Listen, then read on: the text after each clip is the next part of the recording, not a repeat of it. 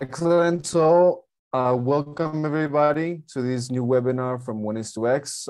Before we start, can we get confirmation that you are able to see the screen and you are able to hear us correctly?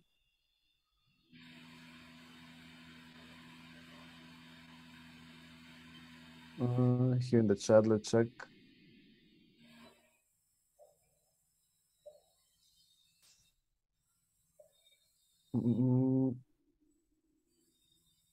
Can you see the screen, Kanwaljeet? Yeah, you can see the screen. Excellent.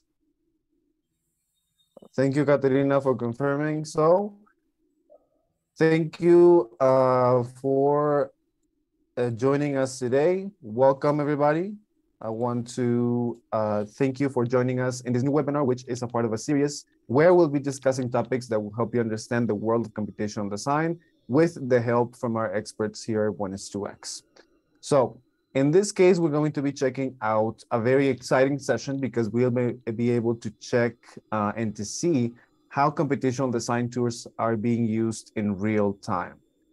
But before we begin, I would like to start with a little introduction of our panelist today, in this case, a friend of the pod. And I will share my screen here. Let me just, there you go. Today, we're going to be talking about how to build along a parametric pavilion from concept to creation.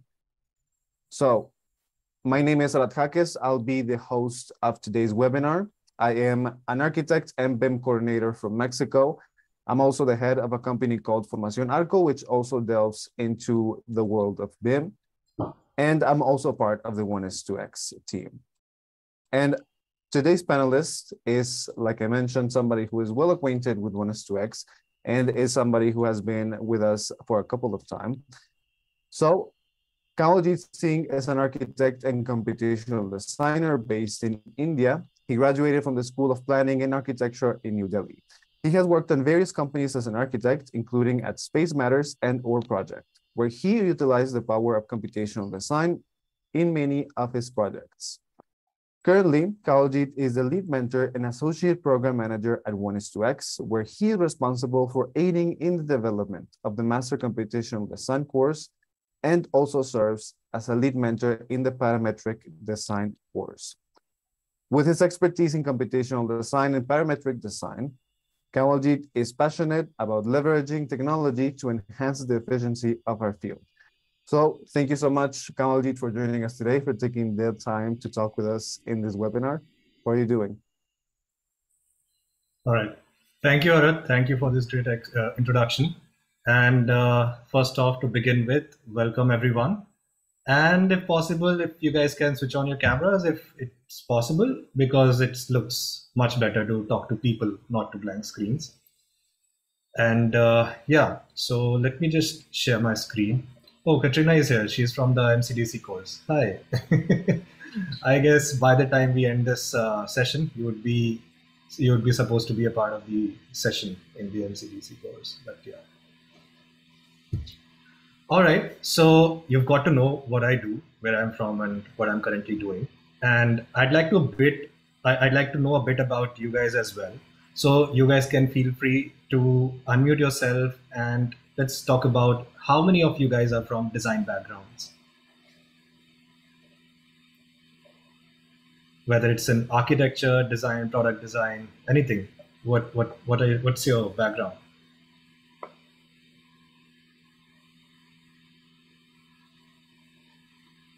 Bharat, can people unmute themselves? Do they have the right? Can you please check?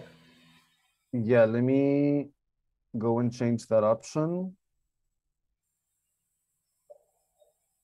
There we go.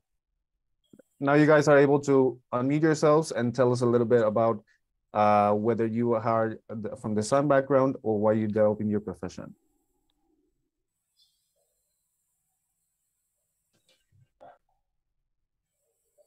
Yes, hello. I'm audible.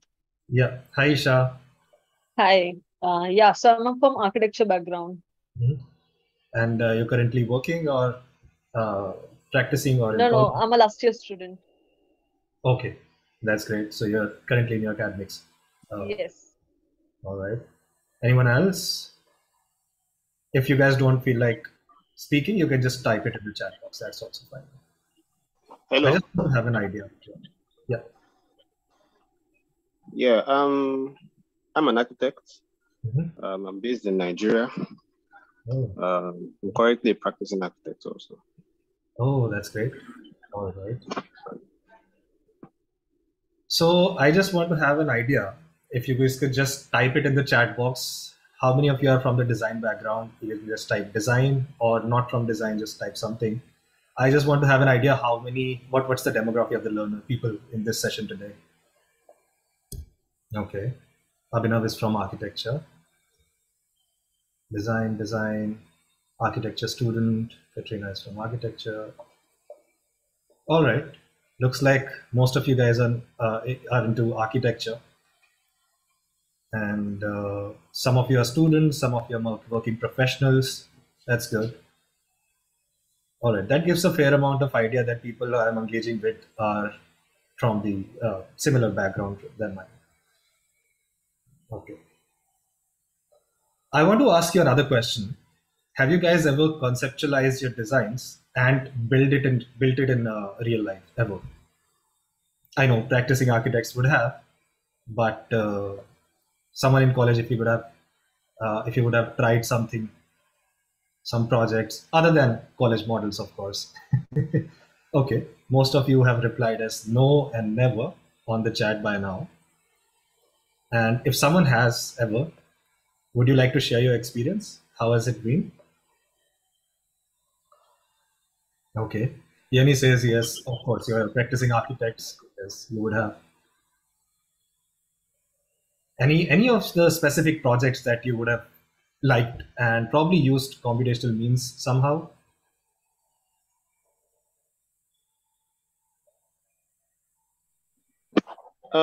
Yes.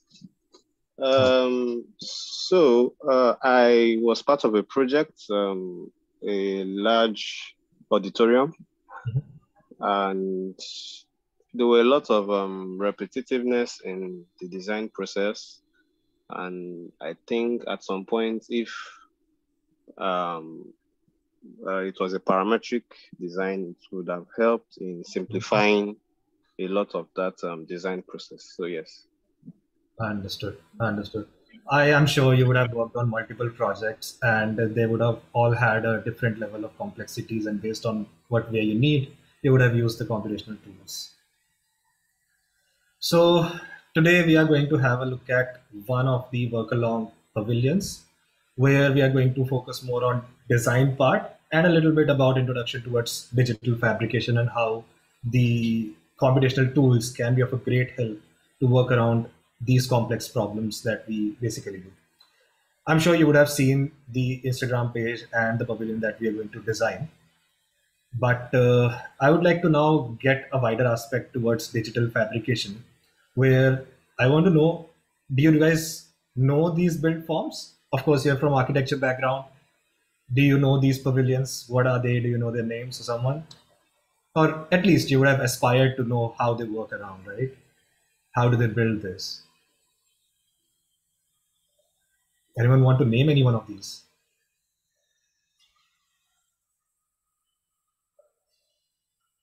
Well, okay, got a comment. A little bit. Okay, Katrina knows a bit about it. So the first one, as I remember, it's the Swoosh Pavilion, built as a university research project. The second one is called the 80 Hertz NSW Pavilion. Then there is Nature Broadwalk Pavilion, third one. Fourth one, I can't recall the name as of for now, but you can go on internet. It's a very, very famous build form. All right. Now, digital fabrication is not just limited towards pavilions, of course, but computational design and digital fabrication together can range up to product design, or towards the facade design, and also towards build forms and structures like these, right? What's one thing that is common in all these designs? If someone has an idea, anything, what you think about these? what is one thing that is common about all these build forms that we had a look at?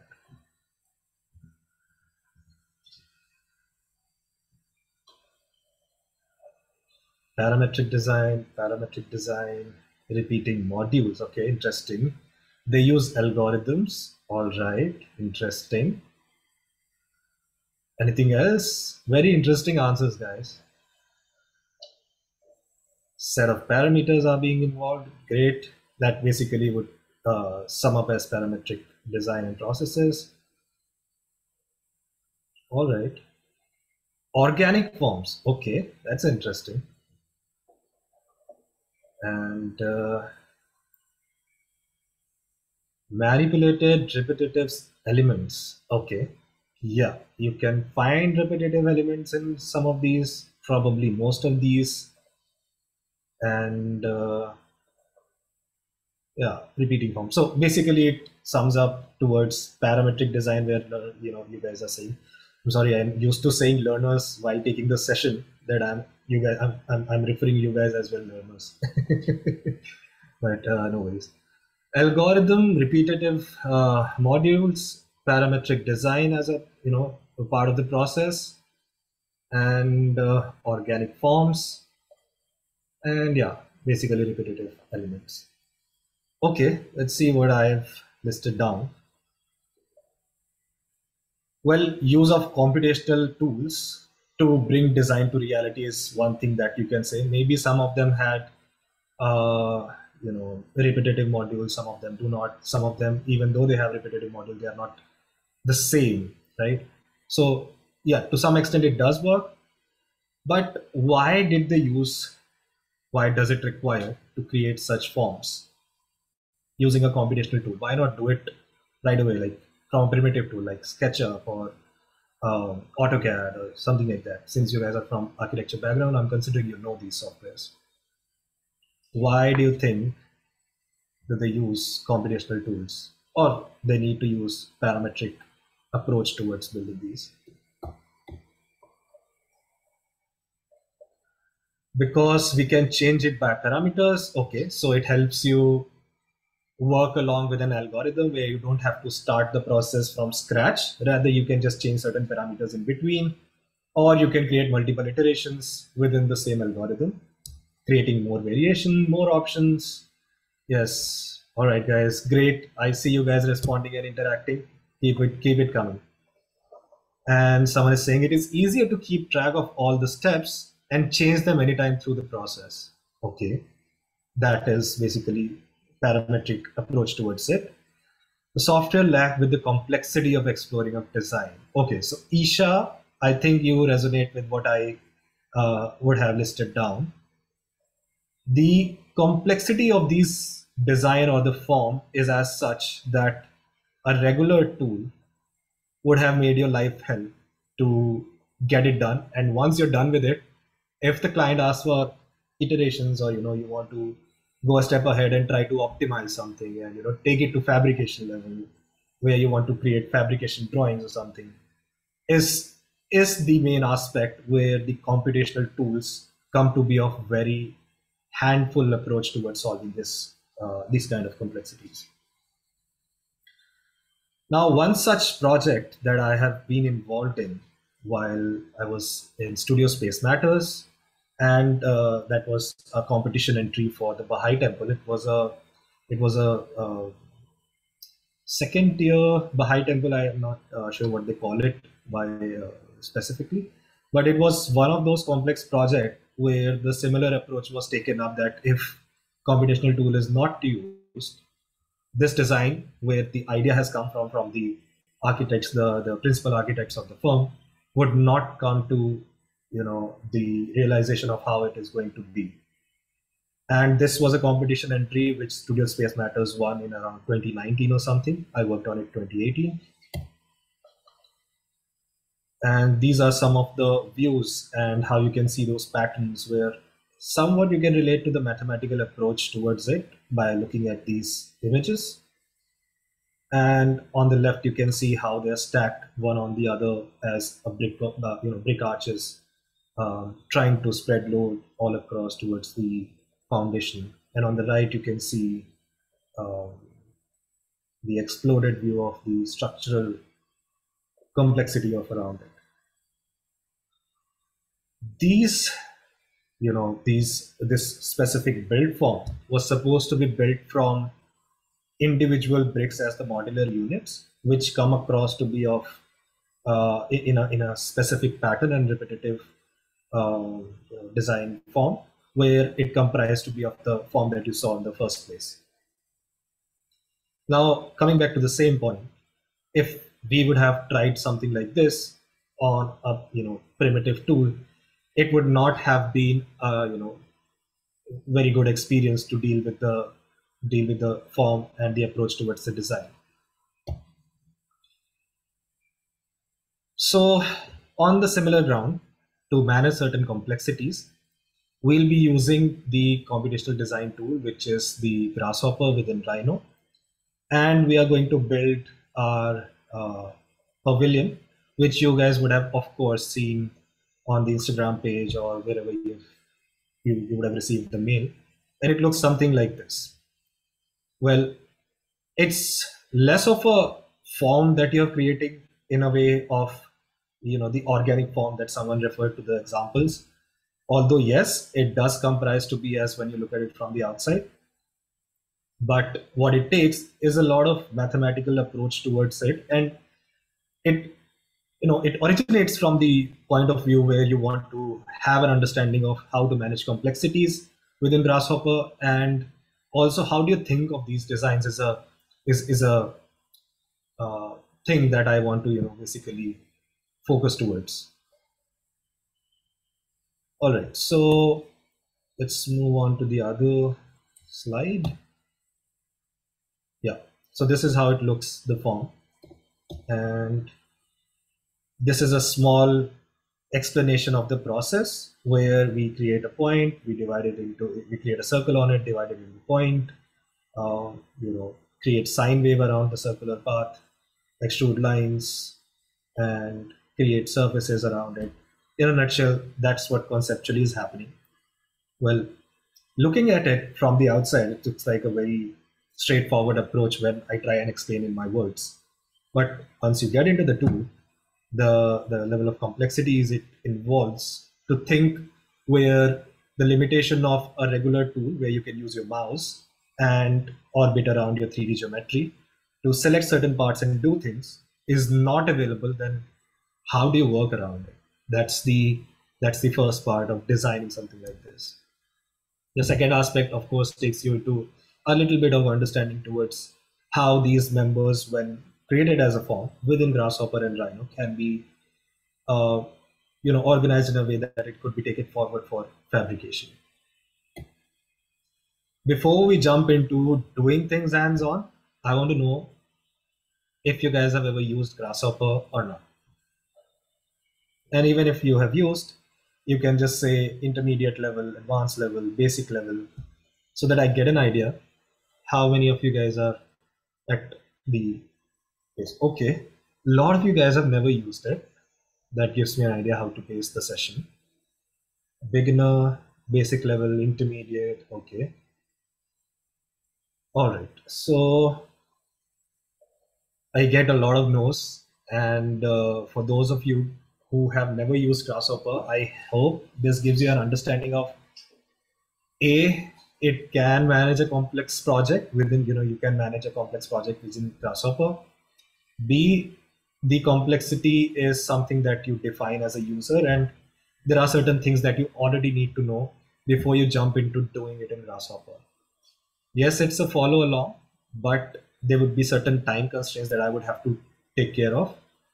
And I guess you were notified that it is going to be a 2-hour session, out of which 20 minutes are already up. So I'll try and wrap it up in 1.5 hours. For those who want to stay at the end, if it exceeds, they can stay, and those who want to leave, they can proceed with their work. All right. Let's open Rhino and Grasshopper. So you guys can open your Rhino and Grasshopper. We're going to have a follow along, and I'll try and pace myself in a way you guys can do this process within Grasshopper all by yourself. Are there any ones that do not have Rhino and Grasshopper installed in their system? Just you can write it in the chat. Do you guys have Rhino Grasshopper? Yes or no? Okay, Mohammed Shabir has. Okay, Avil Joe doesn't have. Albita, no, okay. So some of you have, some of you don't have. Well, since it's a follow along, it's a thing that you would need. And I guess it was clearly mentioned in the mail that you would require it. But it doesn't mean that you cannot participate into it and not learn from it. At least it will give you an idea of how do you work within Grasshopper. I won't be starting from the basics because it will take a long time if I do that. And also you won't be able to learn everything within just 1.5 hours. So it is going to be a little bit of learning on what is happening and also how it is happening for those who are trying to follow along. Okay, so let me get to the Rhino screen of mine.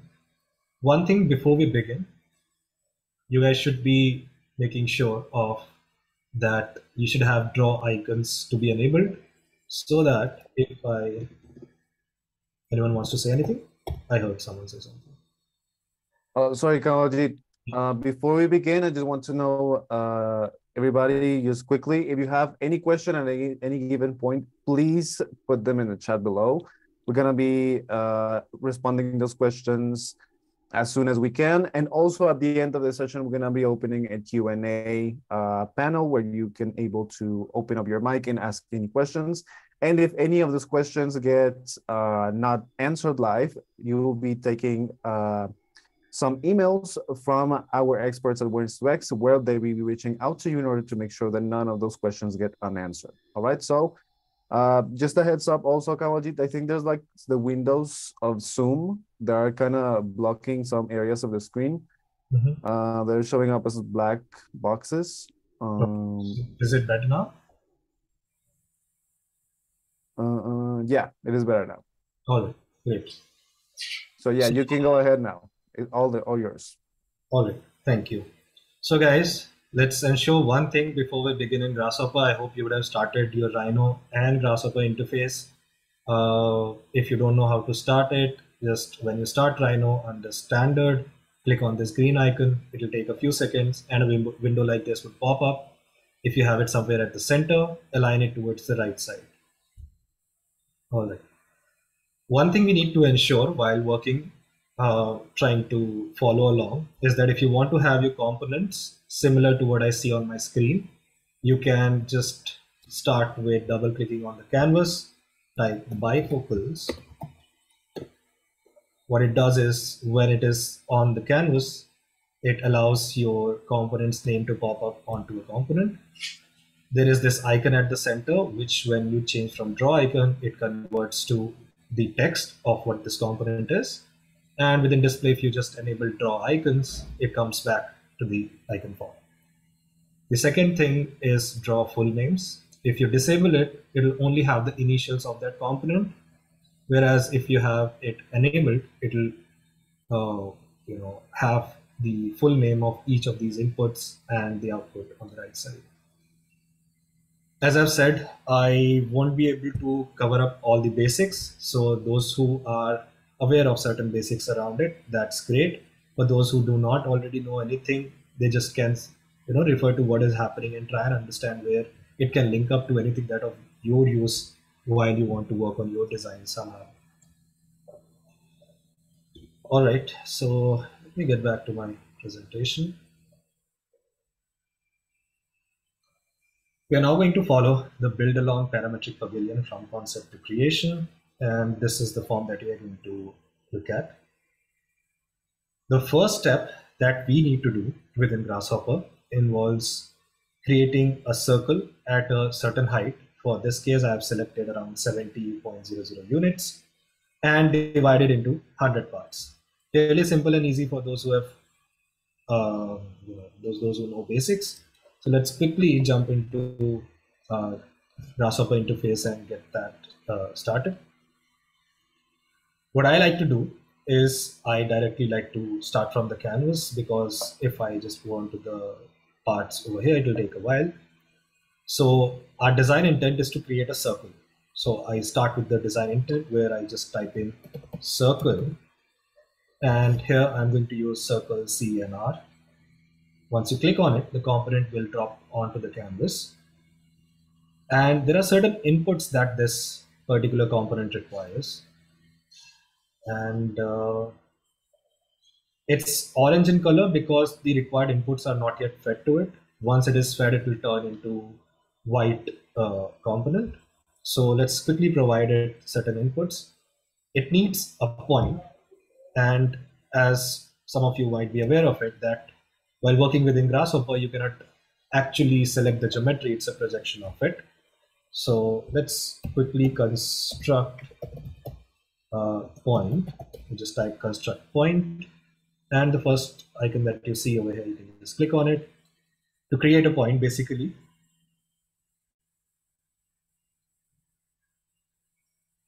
Okay, so Shabir has said something. In computational architecture, we work only on form of a building, and we can work on detail of infrastructure, etc. as well. Well, it's open-ended where you can design your algorithm as such where you can use it. Of course, the BIM processes are much better on those fronts. Arath here knows BIM better than me, so probably by the end of the session he can probably also talk about a bit about how he uses BIM processes in doing that. But yeah, it's not that great to get into the each detail of what do I say? Each detail of designing things in Grasshopper. There are better tools to do that once you're done with your design within Grasshopper. Okay, getting back. I want to construct a point where, as I look at the presentation, create a circle at a height of 70 units and divide it into certain parts. All right. For X and Y coordinate, I don't want my point to be floating here and there, so I'll just keep it 0. By default, it's 0. I double click on the canvas, hit 0, and it says number slider and hit enter. A number slider pops up between the range of 0 to 100. Or I can just double click and type 2 forward slashes. It'll give me a panel, double click on it, 0, click outside, and you can use that as well to create the X and Y coordinates. But for the Z coordinates, as it needs to be at a certain height, I would just double click and type 70.00 and give this as a value to the Z input. And as I can see, a projection of point on the Rhino interface is depicting the output of this particular component, which can be used to create circle. And as you can see, once I provided the input, it has turned from orange to white, which means that bare minimum inputs that it requires are now fulfilled, and it is now processing information, and it has created a small circle with radius 1. It says 1 locally defined value as 1. Let's consider a radius of 200 units for the circle. So I double click on canvas and type 200, hit enter, I get the number slider. Right? This goes in as the radius, and normal by default is Z axis, which is fine. If you want to be really particular about it, just you can type Z, and unit Z is the input that you need to put in. Great. So by now you would have had a circle at this certain height, and now the next step that it involves is to divide it into certain number of segments. So I'll be using divide curve, where the circle is in a way a curve that can be given as an input to the divide curve. The count by default is 10 quantities, and it gives certain points as an output, which you can anytime attach a panel and read through it. So 0 to 9, 10 points. These are the values which are basically defining the coordinates of each point. So don't worry if you see this to be very complex to read, don't worry about it. We are just concerned with how many number of points are there. All right. So the count over here, I can just mention it to be 100. Let's go by 100. And if I just expand it to see, Okay, 0 to 99, that means these are 100 points that I'm getting as an output. Great. All right, so this is the first part where I'll just keep my screen still for a while for those who are trying to follow, or those who have joined late could also keep up with it. And basically you need to be aware of what things work around this. Any question by now? This was fairly simple, I guess, for most of you. So, great.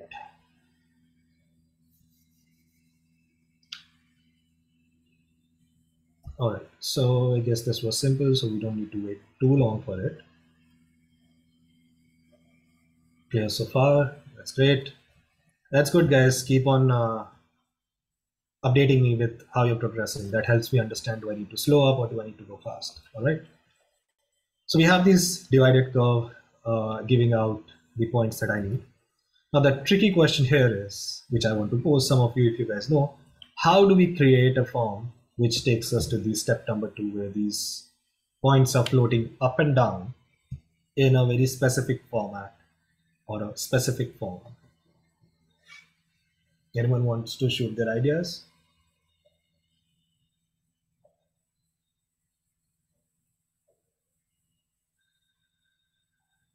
No idea? Graph mapper. Okay, graph mapper could be a thing, but how do you ensure that wherever the point is starting, if it creates a wave, right click, graph type, sine, you try and expand this to an extent where you get, let's say, 3 of these waves. I want to create 3 waves. How do you ensure that this corner point is ending right at the corner where it is supposed to be? And that is one of the tricky part, which will not give you the right output. I could take some time to explain what will happen if I use this visually, but I don't think if I do that, I'll have enough time to close it within the time frame that I have. All right. So yeah, graph mapper is going to work around for a while, but then at the end, where the junction, where the starting point of the circle and the ending point of the circle meet, how do you ensure they are in the sync and in the continuous format? So graph mapper, not an option, not the best option. Sine is one of the function that we can use, basically sine. Could you show grasshopper panel again? I missed something. Okay, so I'll keep my screen stable for a while. Basically what we are trying to do is to create a sine wave. Let me just sketch it off. If you remember from the maths class that you would have ever attended in school, if you have a bunch of points laid across on a line, if the sine function is applied to it with certain amplitude, it will create a sine wave like this: maximum 0, minimum, maximum 0, minimum, like that. Now this is on a straight line. If the same thing is applied onto a circular path, it will do the same and it will give you the right output as you see on the presentation over there. Okay. So there is something called sine function, but this takes in certain values and spits out only the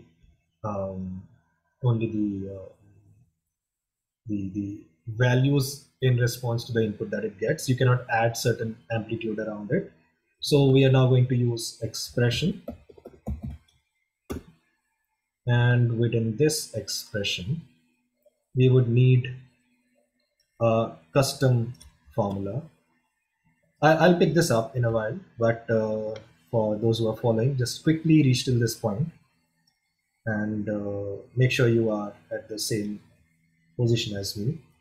So what we need to write here is that sine, let's say you can define within the bracket any alphabet that you want. I'll put it T, and I'll give it something to multiply with. So A asterisk Sine t. This is the input that you need to type. I'll just copy it and put it in the chat box. So you can copy it and basically add to your expression. Double click on canvas, type expression. This is the one that you need to use. Or just to refer back, under maths, you would have it somewhere. Expression, underscore, yeah. A star sine t, yeah.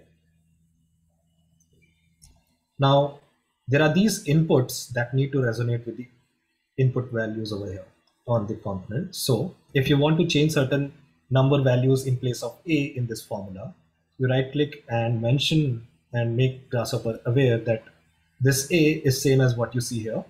Since sine is a mathematical function, it's doing its job, it's universal. T is something that you would keep on changing as you would want to, right? So I'll just write T over here and this becomes my expression. It's red at the moment saying that there is an error, but this will fix in once we provide the right input value. Okay.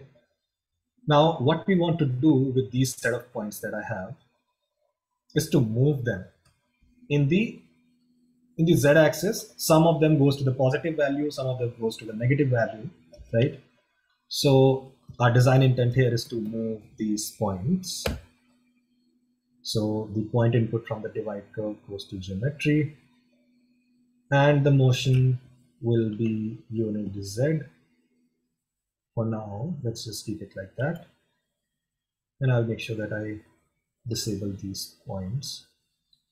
Since the factor value as an input is just 1 unit for it, it's moving a little bit up from its original position. Yeah, you can see the points on the circle, and there are the other ones that are moving in the positive z-axis for 1 unit is something that you see floating over here. All right.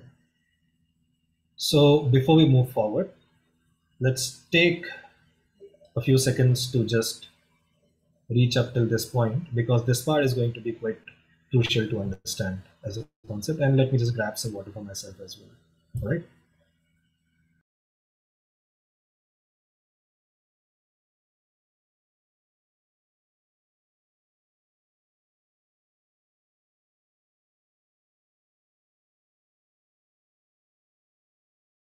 While Kanwaljeet is back, I want to remind everybody that this webinar will be live in YouTube after the session ends. So if there's something you missed, you will be able to check it out later in the website, all right? Also, I would recommend to take a screenshot of the screen as it is right now, so you can also take a look more cautiously to each of these nodes. And yeah, like I said previously, if you have any questions, don't doubt, input them in the chat box below, all right?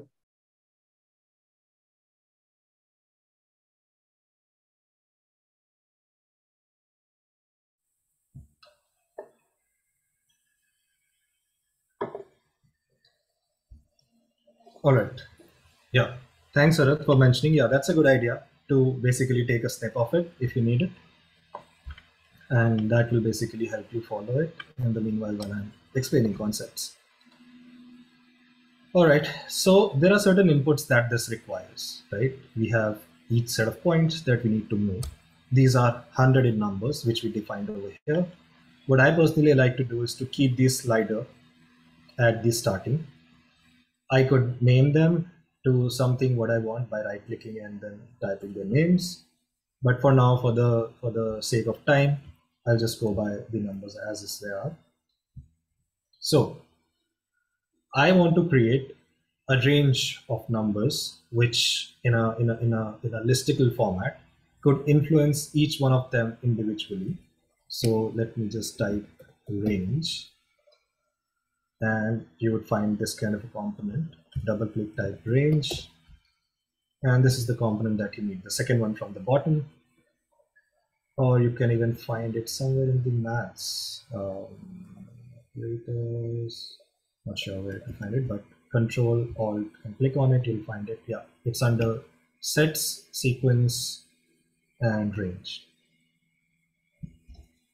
Domain is the input that it requires. So let's construct a domain. So to type Okay, so for this particular component, I don't want you to confuse. So go to maths, the second option at the top, go to domain and use the first one, construct domain. Because once you type construct domain, you would find a lot of these options which can be really confusing. So try and avoid it. Go to the components tab under maths, under domain, you'll find construct domain. Great. So we define a domain. And basically what domains means in this particular scenario, since we have a circle, which is 360-degree, that means 2 pi, and we want to influence it 3 times so that I get 3 waves. So let me just quickly type down the number slider 0 less than 3, or you can just type 3, which is whichever works fine for you. What 0 less than 3 does is it limits the number slider between 0 and 3. So while typing it in, you're defining where to start from and where to end while saying 0 less than 3. If you just type 3, it will be between the range of 0 to 10, and you can slide it to keep it at 3.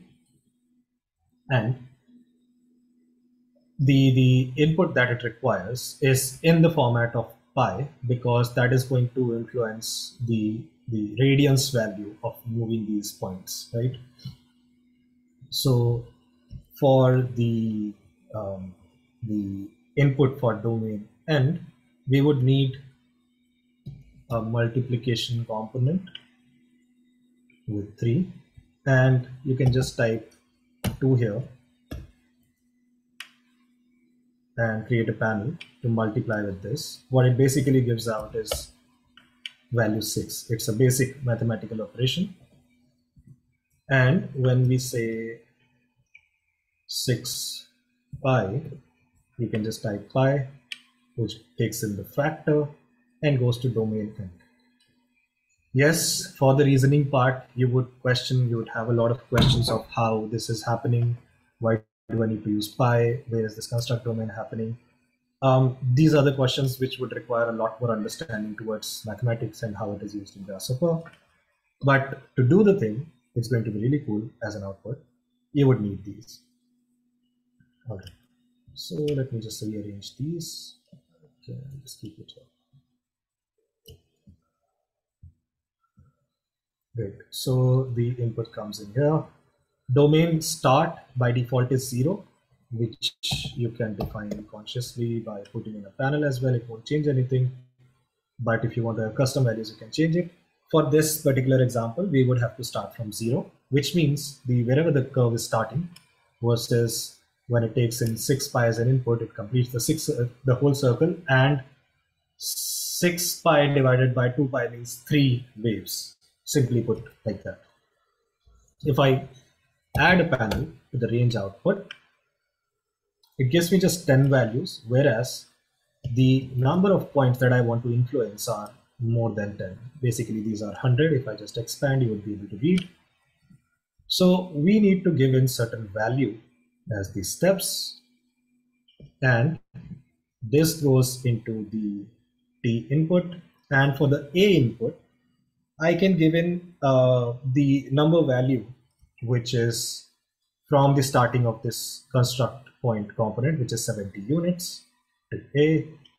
And now you can see the component has turned white because all the required input are now fulfilled as what it requires. And the result goes into, for now, 2 factor Z.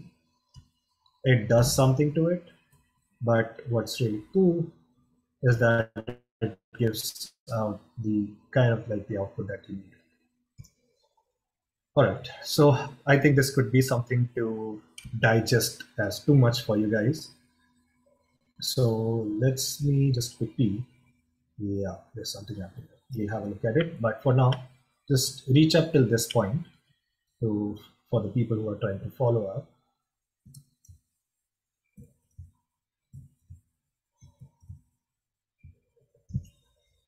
We'll wait for another minute and you can just take a screenshot, and then we look at an important aspect of this.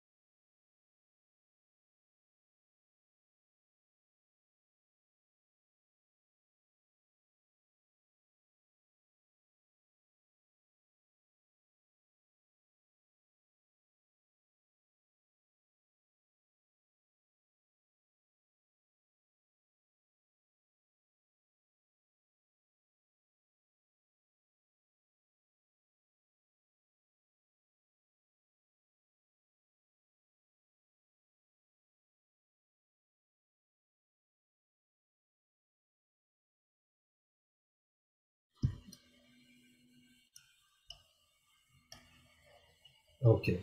So someone has asked why we used 6 pi instead of 2 pi. Okay. Let's see what happens if I just remove this input, and this will basically become 2 pi. Let me just use this as the input to replace the pi part. What it is doing is that it is moving all set of points in the z-axis from the starting till the end once to complete just one wave, which goes minimum to an extent and then coming back up to go to 0. That's it. If you want 3 waves around it, you need to say that divide the 2 pi into 3 equal parts so that I can get 3 waves in one circle, right?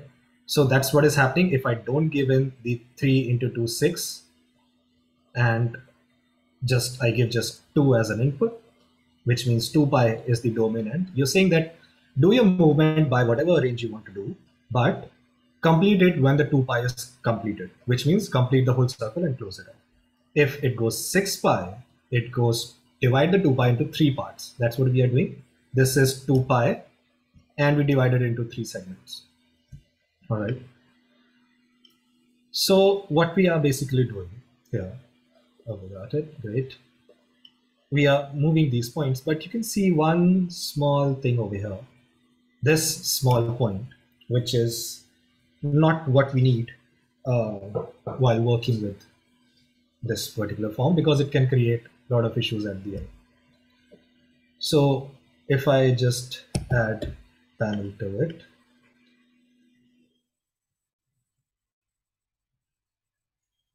and expand my panel, and I'll create another copy. This is just to see, you don't have to do this. This is just to understand this particular panel thing. You don't have to do it. Okay, so let's look at the right one. These are the values with which the points are moving in z-axis. There are 0 to 100 points on the left side that we are moving by certain values in z-axis. All right. Now these points are moving. The first point is moving 0 units in z-axis, which I could say this one, and maybe this one, or the first one. The last one is also limiting itself to 0 value. In this case, what we now need to do is to cull out the part towards the last value, because there are 2 points which are kind of like coinciding in those frames, and then additional one is coming as an output.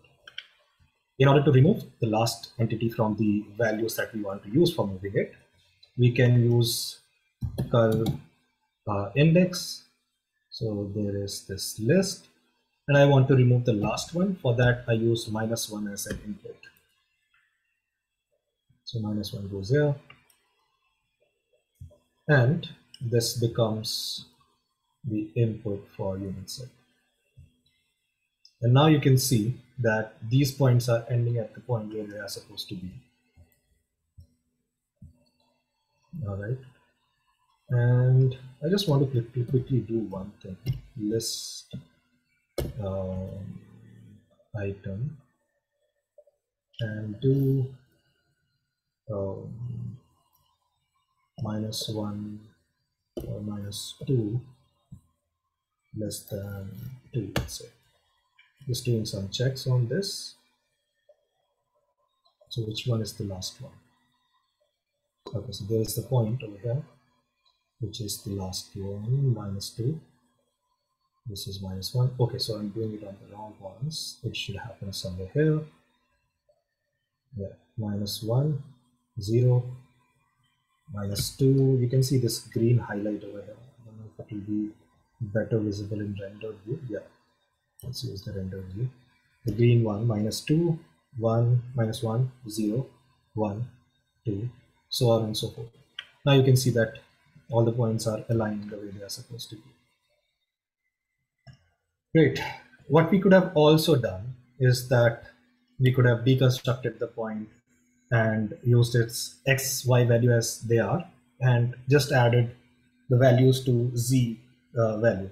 I think that's how I had it with the previous script, but either which way it works fine. All right. Just give me a heads up of those who have understood this part and are following it on the chat as yes or no. This will give me an idea that this concept, the way I'm explaining, is going fine, or do I need to just sober up a bit on this point? Okay.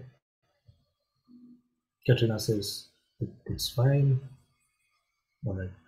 I think you guys are the ones who knows a bit of Grasshopper already, and it's not too much for you to grasp at the beginning, I guess. All right. So for those who are not being able to follow up, don't worry. This whole session would be recorded and available on YouTube, and you can just find it on Oneistox page. What does relay do? Okay, so relay is basically when you double click onto a wire, it allows you to change its path, and also it can give you another wire to spit out of it as an extension to it. So that when your wires are running into each other like that, you can just double click on the wire, add relay, and make sure they are easily readable when you're working with it. Well, while working within Grasshopper, you should try and avoid all the spaghetti stuff and try not to keep your components like this so that you cannot follow where the information is flowing from where to where. It always works without the looping plugins. The data flows from left to right within Grasshopper. So try and maintain your components in the hierarchy of the starting components on the left and the ending component towards the right. And in those processes, relay could be of a great help to organize your script in a way. All right. So far, so good. And we are already into 1 hour timeline. We are down on 1 hour time. Great. So there is this starting point that we worked on, and these are the points at the periphery, which we have attained till step 2. Let's look at this step 3. Now, what I want to do is to create a line between the point at the center and to these points, and I want to basically use them as the direction for my lines to go in and out from these points, right? To create something like this.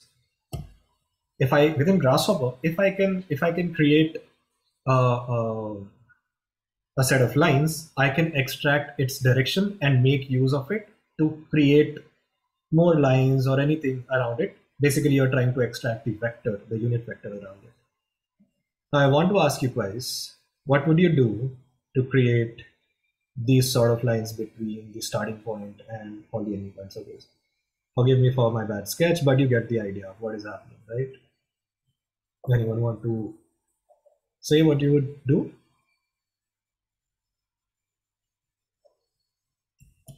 Let's go to Grasshopper, I guess. Yeah.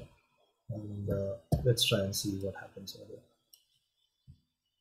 In this, I have a set of points at the wave-like shape, and there was this starting point that I've created, and I can simply vector line something like 2 points line, okay, and SDL.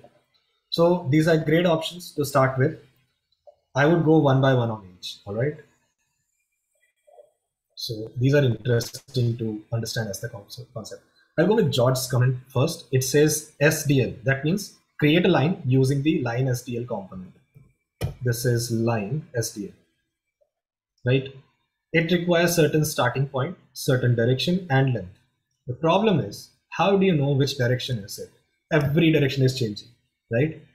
So it would be a good option to start with on a straight line where you know the direction, but not in this particular case, because you don't want to rely on to the numeric values to have the accuracy, because that won't work fine here.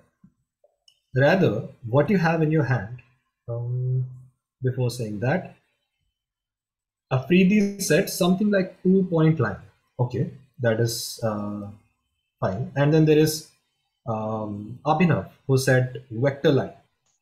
So lines basically, as the line SDL says, it requires a direction which is a vector, and you're in a way saying the same thing, but the question comes, where do you define the vector when it is changing at every interval?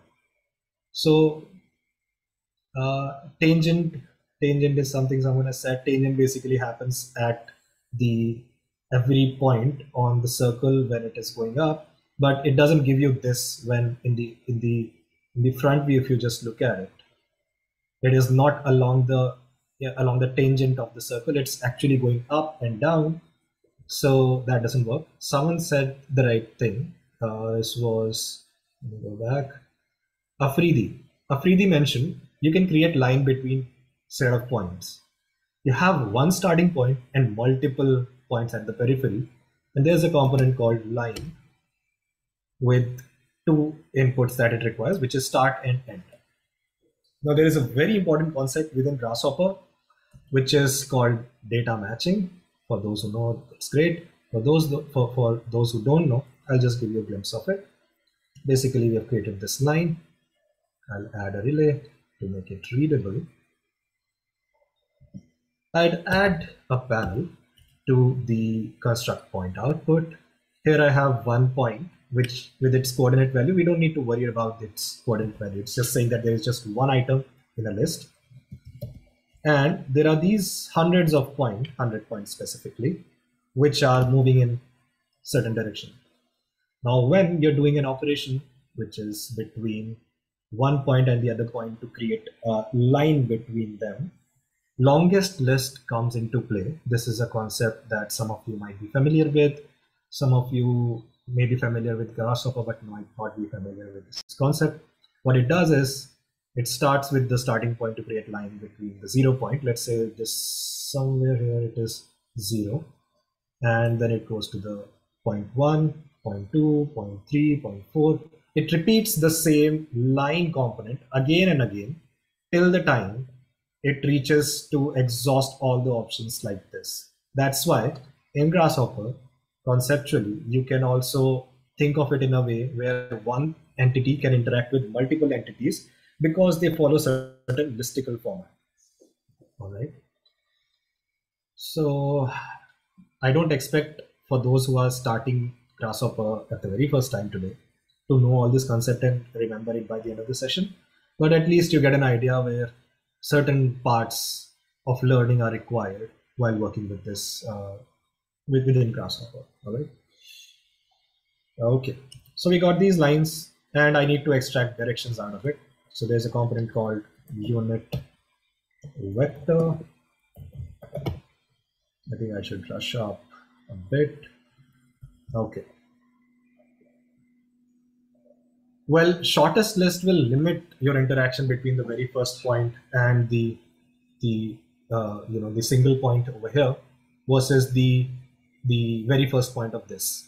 Shortest list is another concept, but that will not give you all these hundreds of lines. It will limit its interaction between one point on the first list and the first point on the second list. It will not give you the other 99 lines. Okay, so I can hide these lines for now. I needed the unit vector.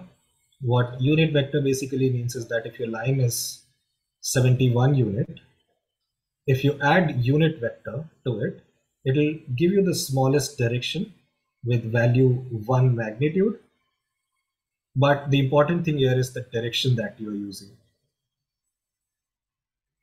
All right, direction. So that's why we use unit vector. It's a mathematical concept. When you multiply anything or add anything to a unit vector, you are basically saying if I want 100 unit line, the unit vector does not influence because its magnitude is just 1 unit. It doesn't have that power to change, deviate from the values that you want to use. All right. Great. Now at these points, which are the points on this component, I want to create line. I have extracted the direction that I need, and I want to create lines. So let me just start with line SDL. This time I'll use line SDL. Can someone tell me why? What is it that we are doing at the moment which we could not do at the previous point of time to use line SDL? I mentioned why line SDL is not a good option to go with. We have the direction. Yes. Z says, yes, we have the direction. we extracted the unit vector so that we can define the direction, which will help us to basically create these sort of lines. All right. If we just create a line with one single value, all of the lines will be of the same length at each of these points. But we'll also see how do we create this sine-like wave.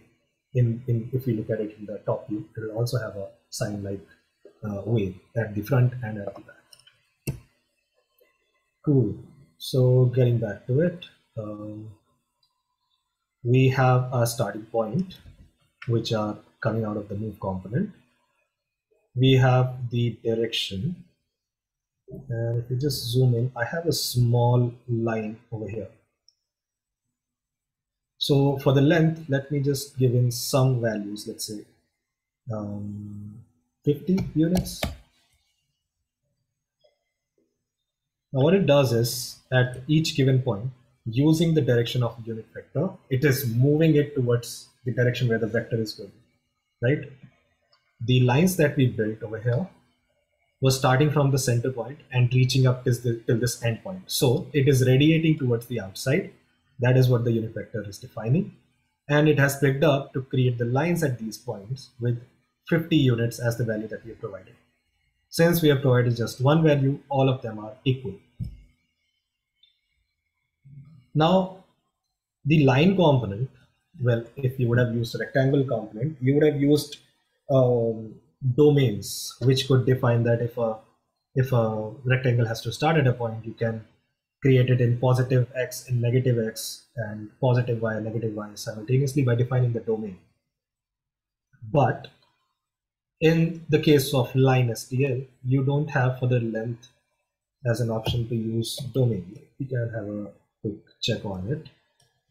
Construct domain, I'll just pick it up from here. Let's say I want to have something from -50 to positive 50, negative 50 to positive 50. And that goes in as the value for the length. You would see by the concept, it should have 50 units in the negative side, 50 units in the front side, the positive side, but it's actually not working the way we expect it to be. So we would need to intervene over here before we define our line length. Let's do one thing. Let's move these points further to an extent towards the outside and towards the inside to create certain set of lines. All right. So we need to move these points, and hence we use move component. What we want to move are the set of points. In what direction? In this direction. But if I just simply give the unit vector as the input, it will move just one unit.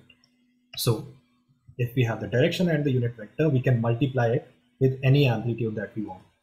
So we multiply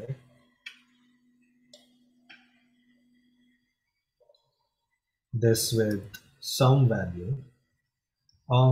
Let's move it to, for now, with a number slider of 50 units and replace the value in motion. All right, so we'll just keep it like that.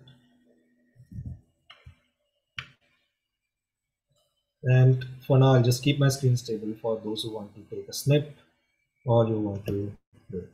So after the cull index, we did this move for the sine wave points, and this is what we have done by now.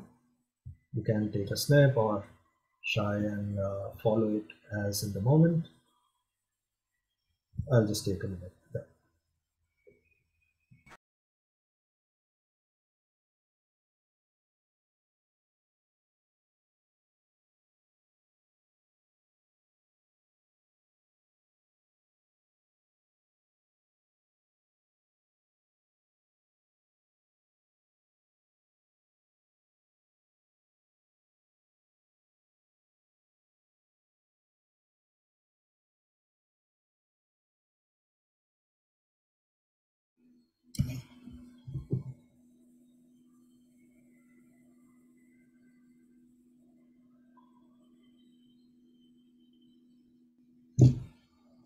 All right.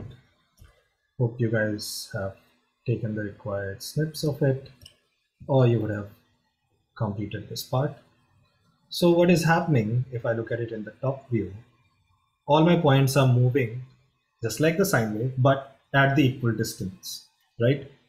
But if I don't want to have these to be moving at the equal distance, rather, if I would want them to be moving in some sort of a sine wave, something like this, very bad sketch, but it gives you an idea, like this, we would have to come back to the same input that we provided here with the expression, with the domain, with the range, with the pi input, like that, and use it for the value that defines the motion for these. So getting back to it, I'll create some space to add certain components here.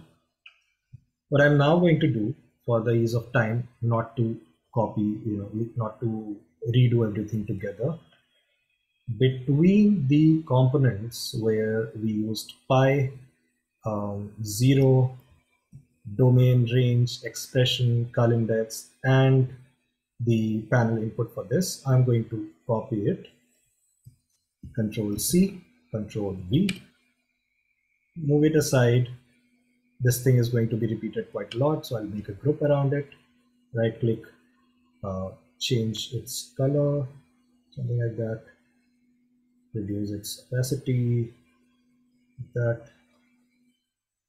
and you can just play with the colors that you want to use. I'll just stick to something like a gray color for this, and for now it just gives out certain values again, which basically would define the multiplication values over here. So one thing about the components like addition, subtraction, or multiplication is that you can zoom in and add another set of values to it. Or if I don't want to add anything, I just want to get rid of this 50 and add a value to it, I can use it to be the input for this particular component. Okay, so we got something like this. And if I just switch off the preview, the previous ones, I get something like this. Better than what we need, but not exactly what we need. All right. So we add certain relays so that you can see where the wire is coming from.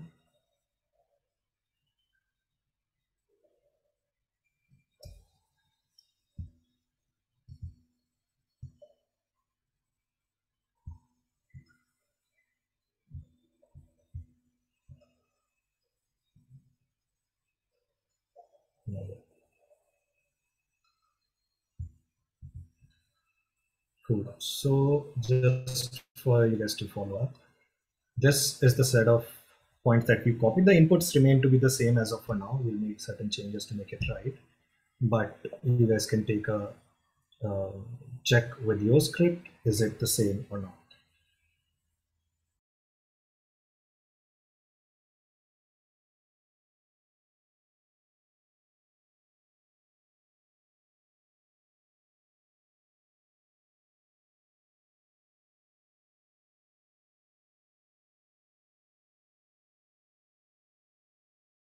By the way, for those that are joining a little bit late, I mentioned previously that the recording of this webinar will be available in the YouTube channel after a couple of days, maybe like 1 or 2 days after this webinar has ended. So you can go and check it out in our page.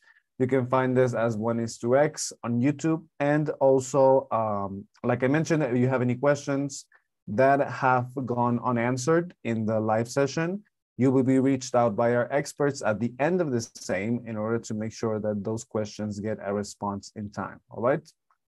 So, like I mentioned, please make sure to put your questions, and at the end, we're gonna have a Q&A live.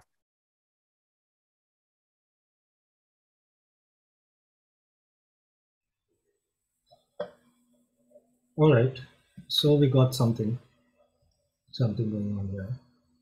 And we have the set of points which are moved, but you see that these are moving towards the inside. We don't want to have that specifically.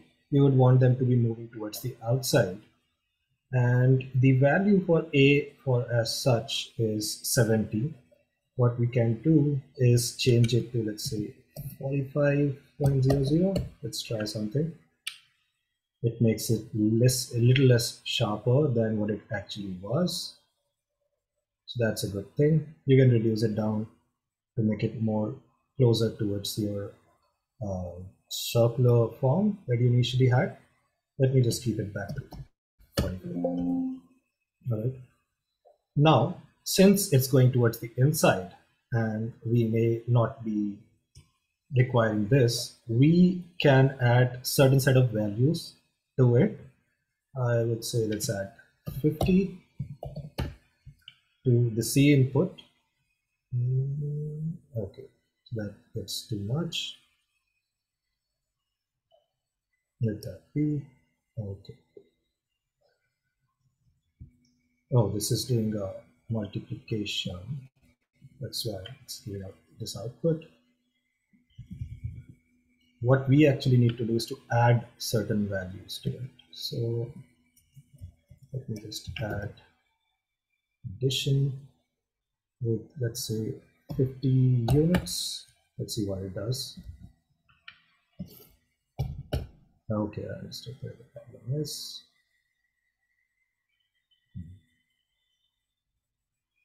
So these are basically vectors that we are using. Hence, if I just multiply it with the numeric value, it just shows an error. So rather, what we can do is first add values towards the magnitude that is coming here, just the unit vector multiplied by this, and add certain values to it. Let's say 20. I hope 20 is enough, but we'll check. All right, it did something. Let's just have a look at it from the top view. And if I just increase these, you'll see how it just goes towards the outside. In the rendered view, you're not seeing anything below the ground level. So you just go to shaded view or wireframe view. You'll see all the points like that.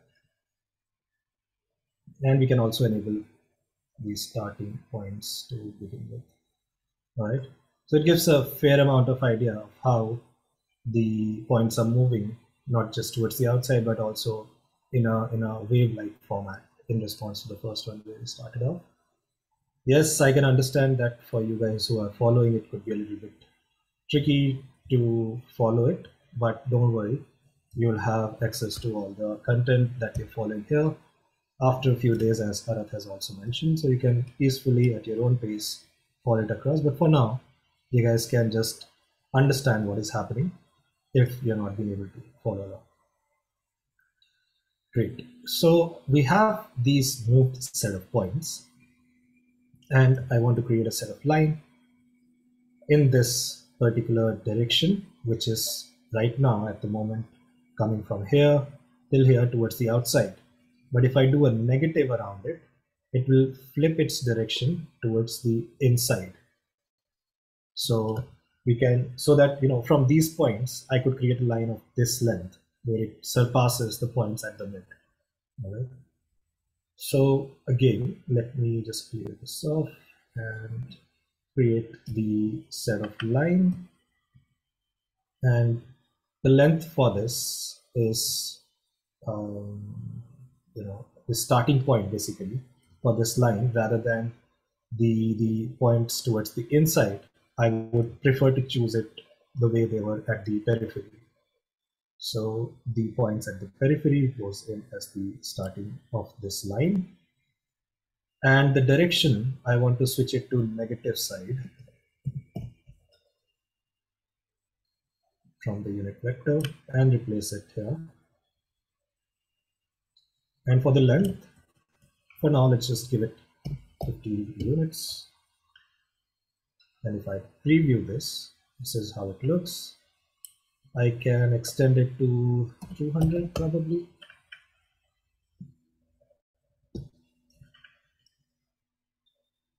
All right, if I go to the top view, It does something, but if you just have a look at it, it doesn't resonate with the aesthetic appeal of what we saw in the reference images.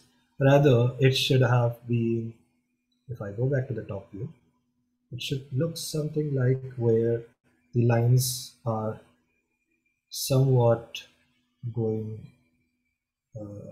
in this fashion, somewhere around this fashion, so that this line is this long, this is the maximum, this is shorter, this is maximum, this is shorter, and this is maximum, somewhere like that. Anyone has an idea what should we do? Where should the in the script, where should we add what to get it right?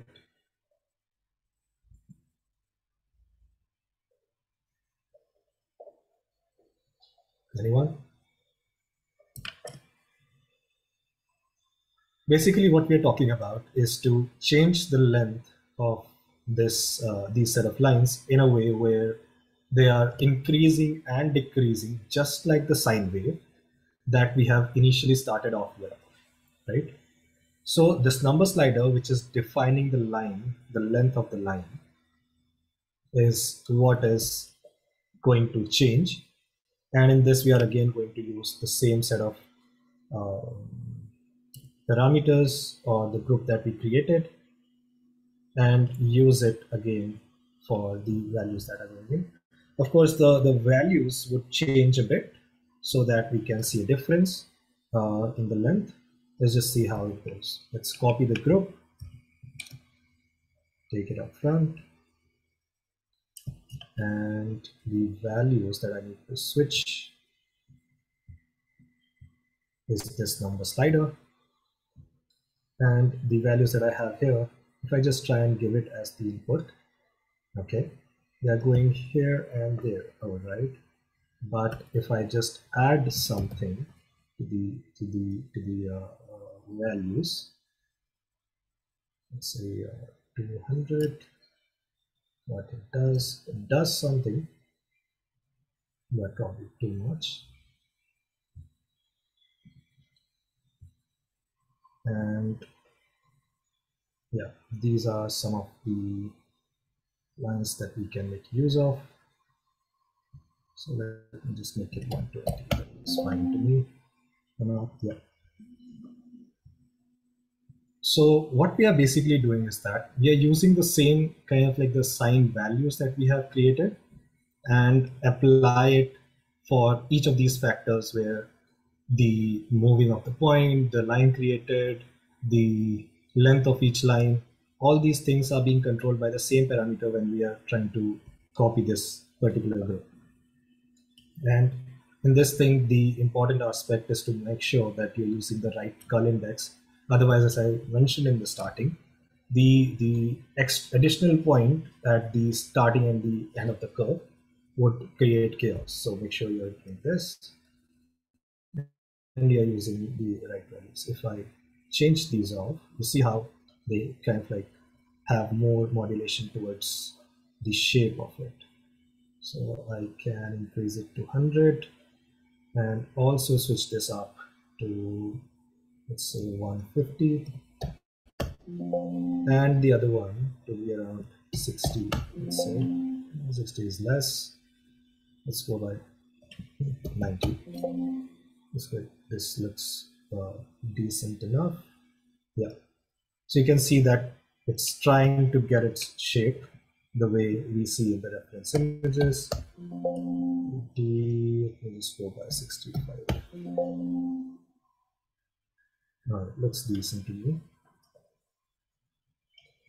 Now that I've created these lines, the next aspect towards the design process, if I go back to the presentation, we have successfully created these. If I change certain values, I'll have more depth towards the inside.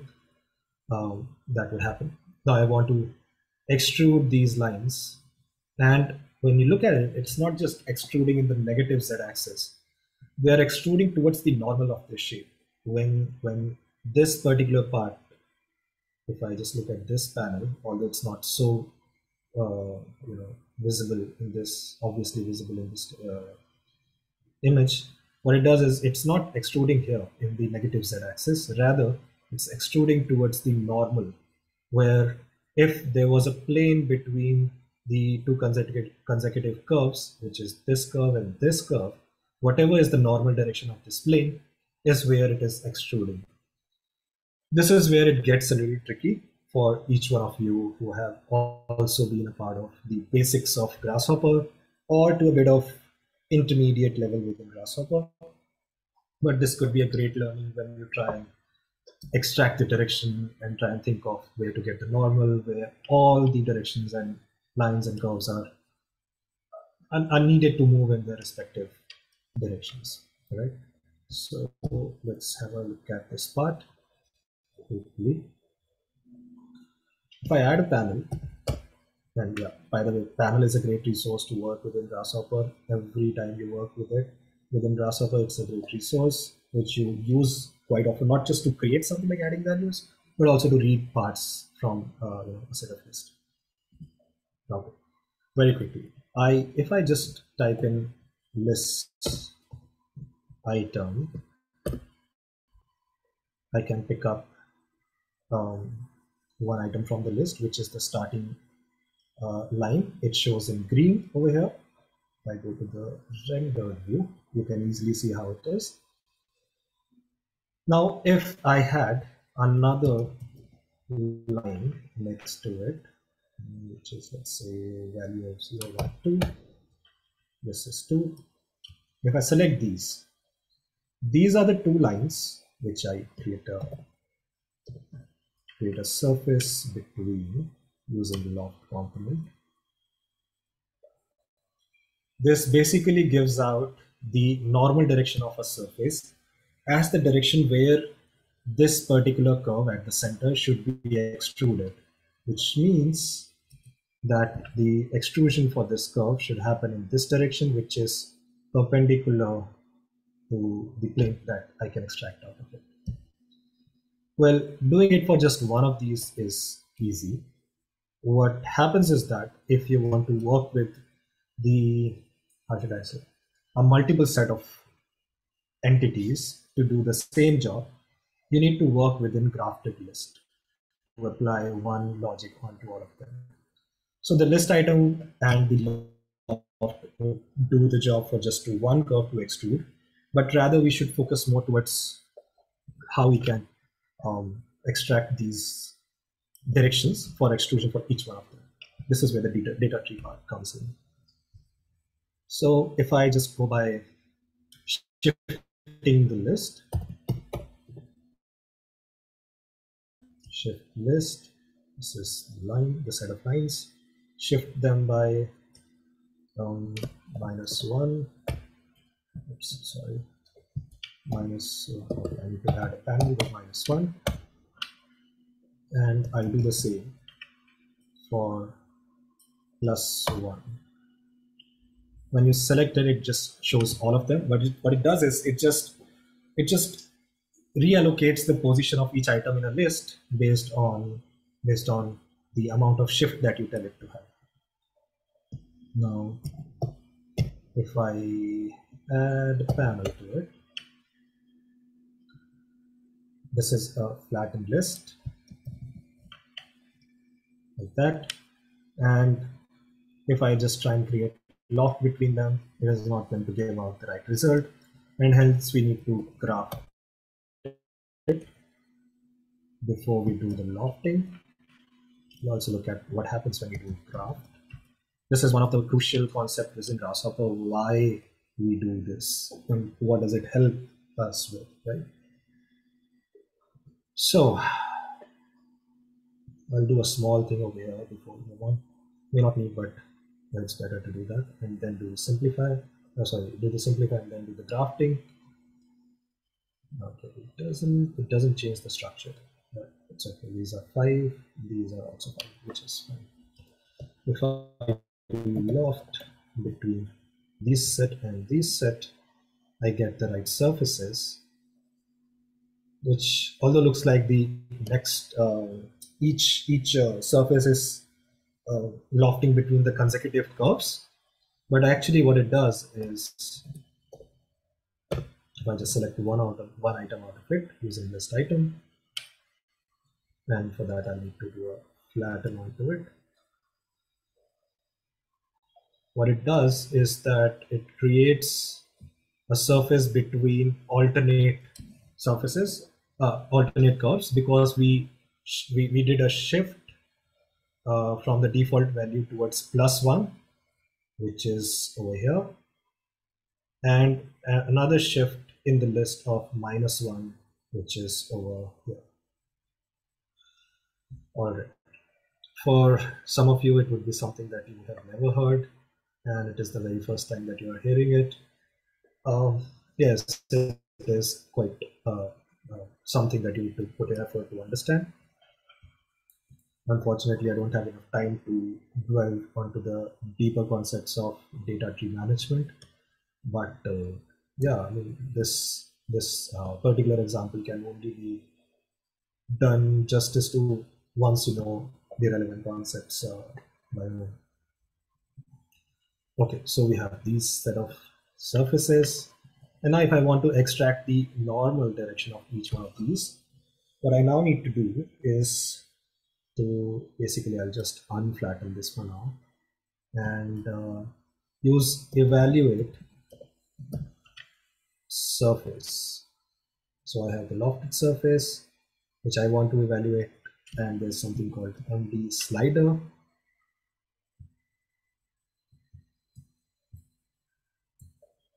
And this goes in as it is.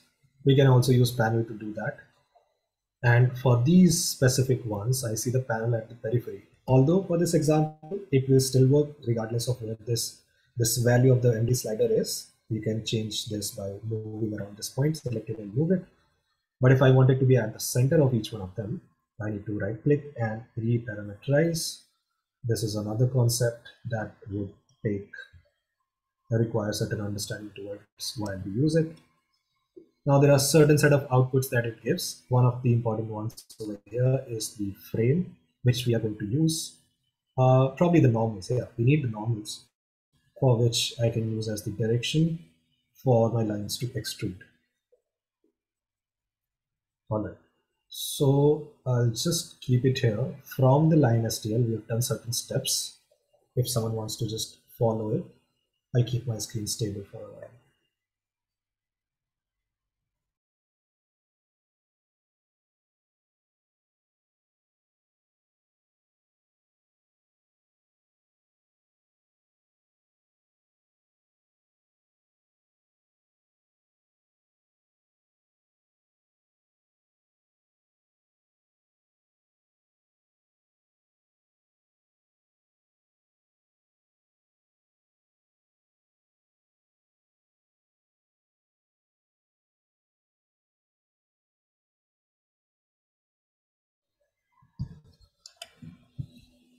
All right, let's move ahead.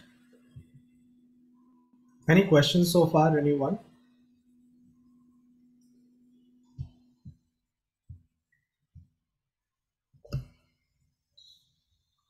Okay, so let's halt for a while, and I just want to talk to you guys. Does it seems too overwhelming to basically follow along? Just type it in the chat box. Yes, no, maybe.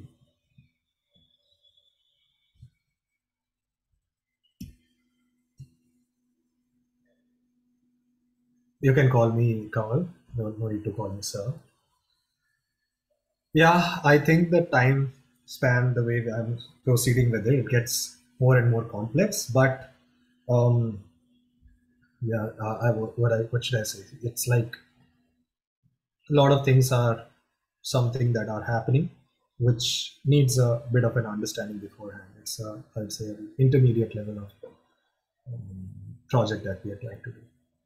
But no worries, if you ever get a hand on the basic, you would be able to follow it along at your own pace with the recordings as well.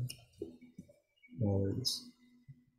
Okay, we got the direction because we extracted the normal out of here. So I don't need to, but I'll just write the unit vector because it's just gives an idea for the direction. And it's in a grafted list. We'll have a look at it. and I have the certain set of lines that I have. So one thing that I can do is I want to basically extrude these lines. If I just try and make these lines, and within Rhino, line to object, no, it's not. Basically, I want to extrude it towards the direction where it is supposed to be. Basically, this is my highest point, so I want to extrude it here like that. That's what I'm going to do. So if I do that, it will be a straight rectangle to extrude. But that's fine for now. That is what we'll intervene onto that again later. Extrude this and multiply multiplication with, okay, so this is a grafted list because you can see the dotted line, but this is not, so we might need to graft it as well. And then it goes into the base, and then this is the input. You can see something happening here. It's unit vector that is defining the extrusion value, and hence it's very small, so we can add certain value like 20 or something. Okay, so it's extruding in the other direction, which is fine, but I would want it to be towards the inside. So I can add a negative direction, negative value towards the direction input. Oops. And now it is extruding towards the inside. But if I go back and look at the, where's the GIF that I had? Yeah. You guys can see it, right? So we created the point, we created the circle, we divided it. Once we divided it into 100 points, we create the sine wave, got the direction, created the line, and once we created the line, we want to extrude them. But one thing that you notice that these are tapered from the front and the periphery. In order to do that, we might have to make certain changes in the script so as to it can accommodate that specific angle that it is truncated shape that it is creating. So again, there are certain interventions required in between before we do the extrusion, and hence I'll disconnect this. All right, so I have these set of lines that I want to move in their normal axis, and the direction would be this. So let me just hide these previous ones. So they're moved to a certain extent. For now, I'm just using a simple value of 20 units. I could also add modulations to it using the sine wave if I need. But for now, I'll just keep it 25 for now, or maybe 30. Let's do 30. And once I move these lines along the center, I can scale them off to shrink it down to an extent where it is, let's say, half of its length. So I would use a scale component. This is my geometry that I want to scale along the center, which I will use point on curve. I can use other ones as well. It could be evaluate curve or curve midpoint, but I want to have flexibility of where it scales off at. Center. Okay. By a factor of, let's say, 0.50, half of its length. If I hide these and enable the initial ones, looks quite something over here, but you can see the smaller ones are half of the original length. All right. Let's get back.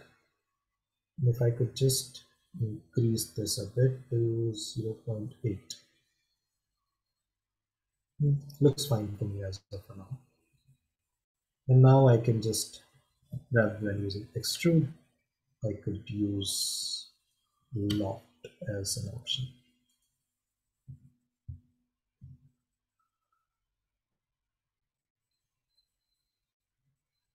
So loft is a component that can allow you to loft multiple curves, but at this particular moment they are not lofting because another important aspect of data matching goes towards the data tree path, which if I add a panel and show it to you, you would realize that if that is not fixed, it won't give out the right output. So that thing is considered towards it's the data tree path, which once you learn about data trees, you'll understand. If these numbers are 4 in numbers, and these are, I guess, 5, yeah, 5 in numbers, which means they're at a different depth, and hence they are not able to interact with each other to the extent that you want them to be. So how do we fix this? There is shift path. Just keep them as they are. Shift path by a value of, by default it's -1. Let's see what it gives me if I just define -1 as the input. It gives me a flattened list, but it does make sense towards this end where there are 4 zeros here and 4 zeros here. The drawback over here is that it's all a flattened list. So one thing that we can do is to shift it by -2 so that it reduces down to 3, and then we graft it again.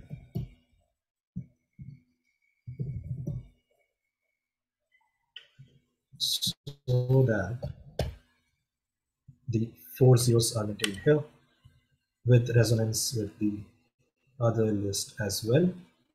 Hence we can disconnect the scale component and add the graph tree as the input to get the loft between the surfaces. Again, I cannot go in deep with all these concepts for now because they are very complex to explain in this short span of time. I'm sure there would be certain things available online for you guys to just brush up on those fronts. But yeah, this is what we have created by now. And if I just add a panel, there are these surfaces in the grafted list that if I just I can flatten them and do a loft between them. And under options, right click loft options, I can close loft, close loft and commit changes. It will create the whole shape like that. All right. So yeah, this is in a way the form that we've created. There are certain aspects towards it. If you look at the script that I initially created, there were certain things where it was thinner over here and thicker over here.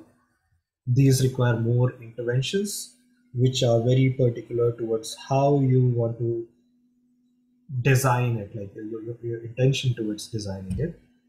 I'm trying to cover the major concepts around it, and hence I won't go into the complexities of it. And yeah, I could do this, or I could shift list and we just use flatten rather than right click and flatten. Okay, we got the flatten tree. Shift list by -1 is fine, and graph this. Let's see if I can make use of it to create the loft between consecutive faces. Okay, I might need to graft it again so as to create the 4 zeros here and 4 zeros here before we do the loft between consecutive faces.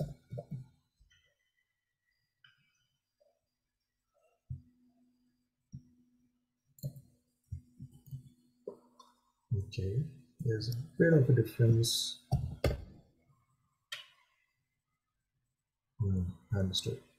So yeah, the path doesn't match on these fronts at the second value and over here, and hence we cannot go with this as of for now. But rather, what we can do is use the flattened list and see what it does if we try and match it. So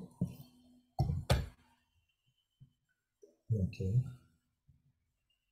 yes, again I would have to use shift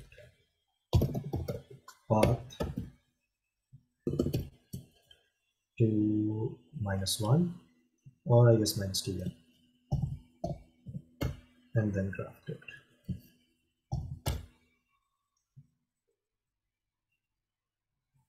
Two zeros, 0, 1, 0, 2, fine. And this goes here. I just do the input for loft, the other one, and I get separate set of lofts that I can cap holes.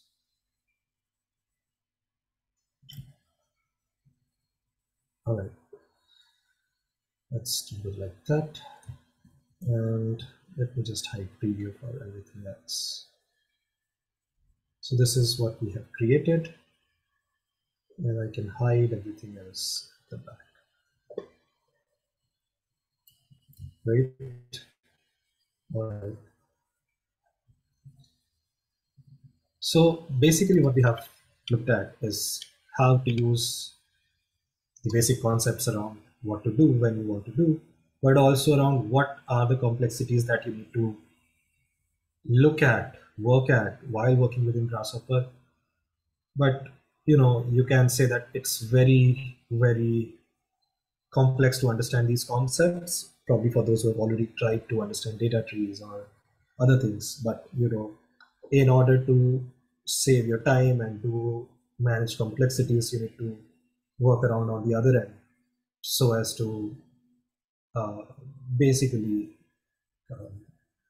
leverage the power of parametric design, because you're majorly working with data. And if you don't know how to manage data using list operation, data tree operations, and the certain extents where the mathematics is involved, it's most likely that it will be difficult for you to leverage the whole power of Grasshopper. That's where the people who are onto the basic level would be able to create a parametric script. But in order to ideate something from scratch and take it to the next level, to design something like this, and also after this level fabricate it, requires a good understanding of all the concepts and try to, what should I say, the interlink between all the concepts to make use of certain parts of data tree, list operations, components, parameters within Grasshopper to create something like this. So yeah, this is what it is for now. This we have created the form for now, and we'll take a quick 2-minute break. In this, anyone can ask me a question if there is any, and after this we'll be getting into how we can fabricate these parts. Not actually fabricate, but how can we take the model and make it in a way where it could be used to create laser cutting file and then assembling it back to the site with each member being numbered specific to their location onto the model. This is where the computational aspect of it can make your life easier, just so that you can take it ahead into fabrication. Any questions, anyone?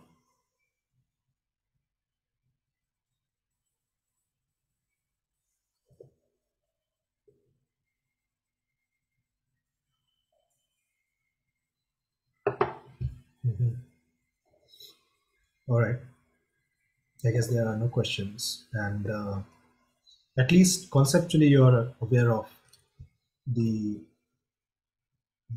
level of understanding you need to have to use Grasshopper to this extent, where you can design anything that you want to with the right information and knowledge that you have. Okay, so now I'm going to just use a list item onto this. Since it's a grafted list, it's selecting everything. I need to flatten it. Once I do, I can see that I have selected one member out of this whole family.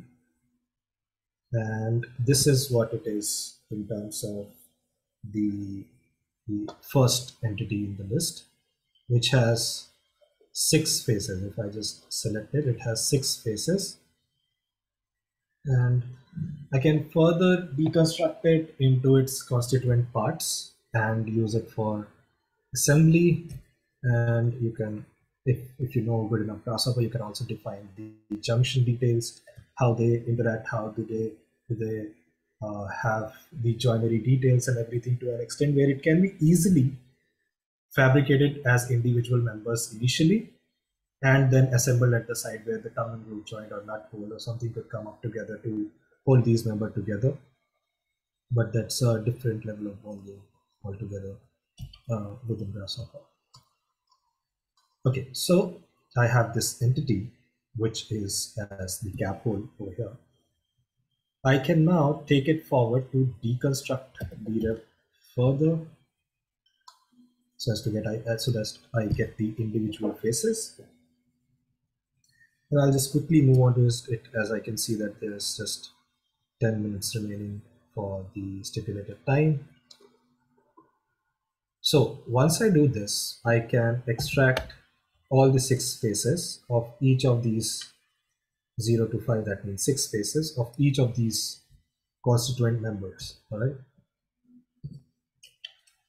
The 6 faces that I have for each one of them. All right, just give me a second. Suppose.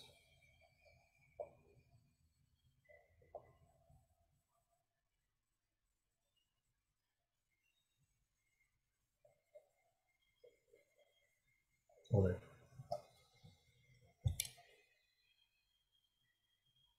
Okay. Oh, great. I guess Afridi is following. That's great. So Afridi, let me know, where do you want to follow up till? Which part from where? You can unmute yourself and let me know. Because, you know, if I zoom out too much, you won't be able to read. I need to frame it within the part of it.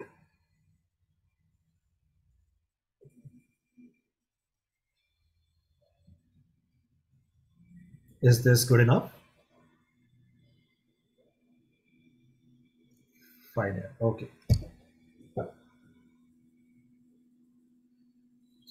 What we can do is, at the end of this session, for those who enrolled for this, I can share the Grasshopper script across as well, so that for those who have missed out on something and probably don't want to go through the whole video a lot, you can just follow the script if you are already aware of intermediate concepts. I'll see if we can give out the high resolution image, or we can give out the original Grasshopper file that we'll try and do. Okay, so let me know when it's done from your end. Script will be great. All right, I guess, yeah, that will help for those who are trying to study on their own. Yeah, I cannot expect every one of you guys to do it right in the session, but at least you guys can participate and understand and ask questions if you have. Like, you can also say, what if this happens? Like initially you guys were asking, but once the complexity of the form increased, I guess, yeah, at that point of time you were like, what should I do? Don't worry, we'll share across the relevant steps. Okay, so we have this form. I can just hide it, preview off, and I just need the faces. So I'll use surface, or I'll use beer. Let's see, whichever one that I need. Now, whichever these faces were in a club of 6, 6, 6, 6, 6 are now individual faces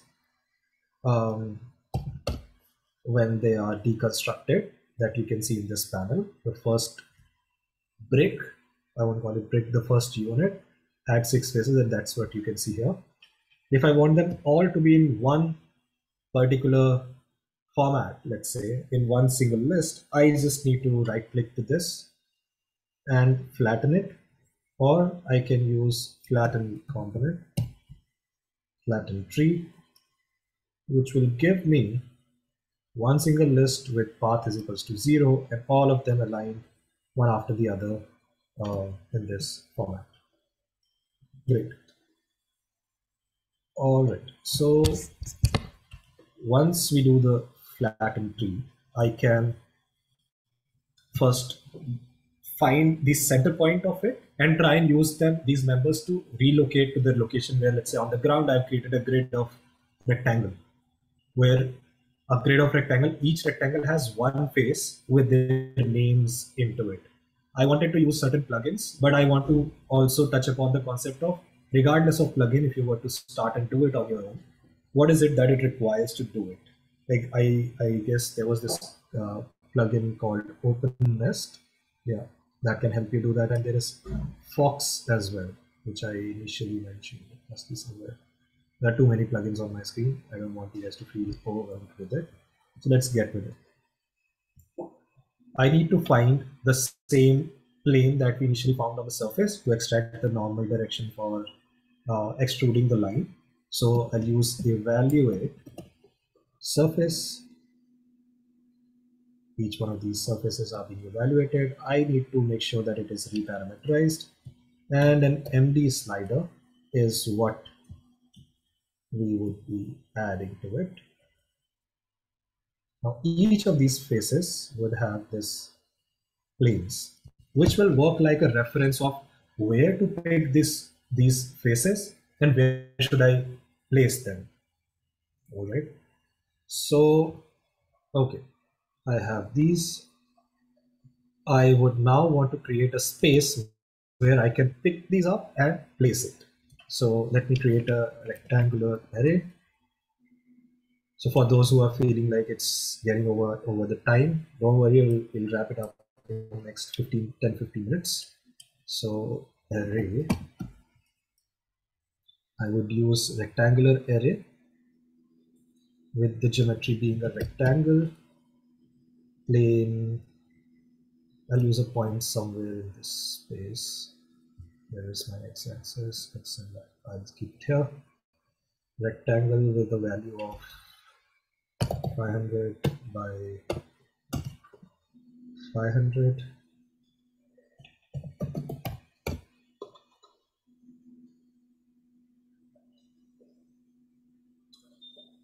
And this becomes my geometry. And the cell would define what is the width and height. Okay, so x count, y count. Let's say this is 500 by 500 for the, okay. The cell requires width and height. So, okay, so the x count, let me just give out 50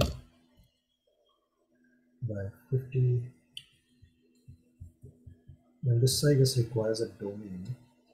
Let me just check. Construct domain. Will it work? No. Cell size has to be rectangle. It has to be a rectangle. Okay, the same rectangle goes in. Yeah, I was confused on those terms. Now the x and y count, I could just make it linear as per the number of surfaces that I have, the things that I want to unroll and keep it on the ground. Or I can just check how many number of faces that I have using list length and using the values that this component gives out. 600. I can just square root this because we're working in rectangles. Square root, I guess, yeah, probably I might need to not use square root, rather divide. Not sure. So if these are 600 in count, X count is 50 by 50. So yeah, I would need to do the square root of it. Yeah, 2500. We don't need 2500. We need 600 of these, and hence I'll just use square root, and at the panel it says 24.xyz. Let me just round this off, and the ceiling is what I'm going to use as the number of x and y count.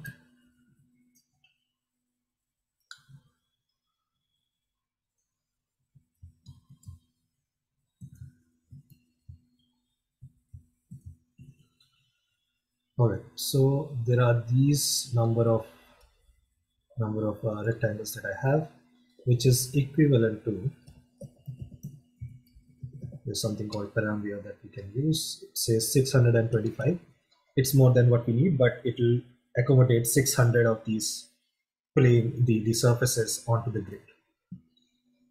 And I can find the point within the rectangle at the center, which is using area, or I can create a surface and find the plane, whichever works fine for you. I've got the points, and I can create a XY plane on this. So I've got where to pick up from, where to place my object, and there is something called orient as the component, which requires what you want to place at what location, picking up from where, and it has to go where. So I am going to pick it up from this particular location as the plane, which is the frame source. The target is on the grid, which are these grid. Finally, I now need to give the geometry. Now, before I give that, I need to ensure that I have grafted all the input values. Otherwise, it will be a chaos and your file might just get stuck at a given point. And I should also, before doing anything around this, I should save my document. Otherwise, it will be a nightmare. Okay, so I have these faces that I now need to pick up and place on the ground.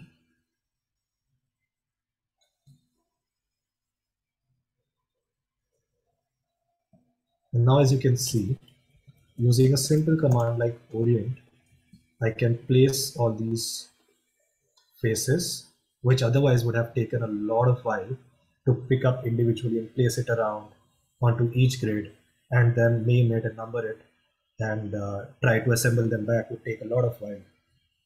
Now, it's just a part where we have moved it to a certain extent. Now, we also need to refer it back when we number it and then get it back to assembled on site, right?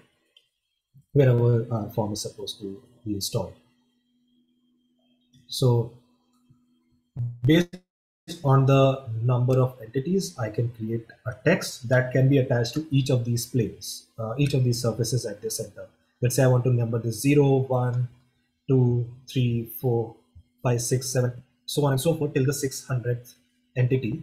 And I also want to number it at the object that I have, so that I can come back to my Rhino screen and refer back to which number of entities follow in what format. So what you can probably do while working with this kind of an example is start with the 0 to 5 number of surfaces and basically create that single module. And once you have all the modules, whichever the numbers are, 200 or something, 100, 200, you then assemble them back together. Yes, there could be details like creating the flaps that you can create around it and try and extrude them back so that, like when you do paper modeling, when you want to join two faces, you try and extract the edges as such where you have the flaps. So something like this where each of these members have a flap, which can then connect with the consecutive member around it with certain holes, or you can use glue or something, or nut bolts or something like that. All this is possible, but then it will take another half an hour or so for me to just quickly do it without explanation. So we don't get into that part here, and then you'll find a lot of resources around it on the internet. Once you've created the faces, how you can go about basically getting that exact shape of members to join in. All right, so let's quickly create a series component where the list length is going to be a part of it, and it goes as the count. What this does is that based on the start value, which is 0, and keep on adding 1 till the time we have values from 0 to 600, right? This count defines how many times you want to repeat 0, 1, 2, 3, 0 plus 1, 1, 1 plus 1, 2, 2 plus 1, 3, so on and so forth. That becomes our numbering 600 times. And this is what we are going to place at the center of it as a marking of each of these entities. Now you imagine when you would be doing this manually on your own, texting, numbering each entity out of it and trying to get it right. And someone some other day says to you, oh, I don't need 200 members. I don't have the budget. I just need 100 members. I don't need 100. I just have budget for 50. You would spend the whole night again and do it, right? So that is one of the nightmares that working with these complex forms, I don't see myself doing with any other primitive tool like SketchUp or AutoCAD like that. And it actually saves your time and gives you more freedom towards design and think around that. All right, getting back. So I need to create a text, which is not this one. I'll just use a simple one. Yeah, it requires a location. So the location of the rectangular array's center point is where I want to go with, or I can use the plane as well. The text is going to be the series input. And yes, there is a small text at the center, I guess. Yeah, and if I just size it up to 5.00 probably, yeah, I can see there is this text with flat lines, which can be used for etching or something. Let's see what happens if I just bake it. Yeah, so this way 0 and 1 and 2. These are very simple straight lines that can easily etching if you would have used your laser cutting models for contouring or creating vertical contours or something onto a form. These are very, very important. Otherwise, you won't be able to identify which member is supposed to be at what location. So I'll just select these numbers that are, oops, I need to not delete the form. And then, use it. One thing that I should do is to internalize this point so that it doesn't depend on the Rhino point anymore. All right, so I've got my text at each location. I've got my surfaces. I can deconstruct them again, deconstruct direct, because these are surfaces, and just keep the edges and join them, because for laser cutting you need the curve, not the surfaces. And yes, you have your particular form with their particular numbering as to which member is located where and what you need to do with it. Following the similar lines, you can even number them onto these individual members as well. So every time you want to install it and assemble it, you can revert back to your model basically. And if I could just bake these, for now I'm just baking it up for, if I just bake them up along with the rectangular grid, this is what we get, right? So you can export the file and export selected to DWG and AutoCAD drawing and name it whatever you want it to be. And once you open it in AutoCAD, extract the, you can export it for the CNC cutting and use it for your in Pavilion's installation and assembly. All right, so this is it from the point of view where you get an idea about the Pavilion and also the processes involved while working with these complex forms.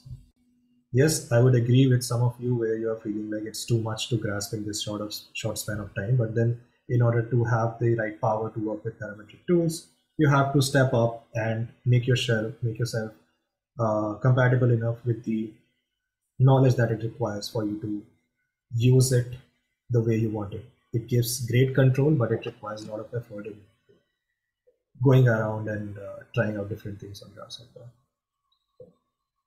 Any questions, anyone?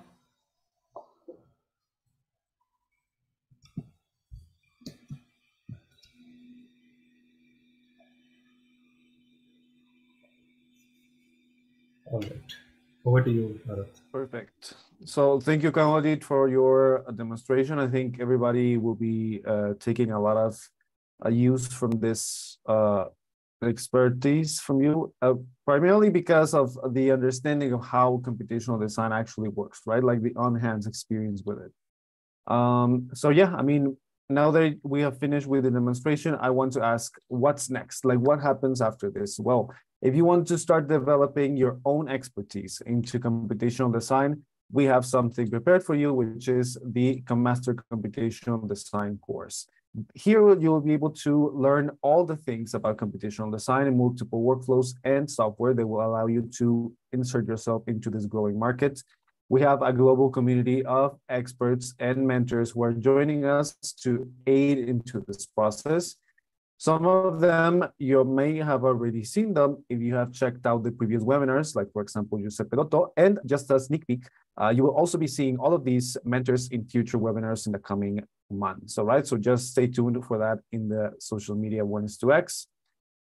Like I said, we have many people from all around the world who help you understand how computational design works and give you a real-world experience on this emerging market. So up until this point, like I mentioned in the beginning, we're going to open up the Q&A. We're going to take maybe 2 questions live, and we can go ahead and end the session. So I'm going to allow you guys to open up your mics. Just give me a second here.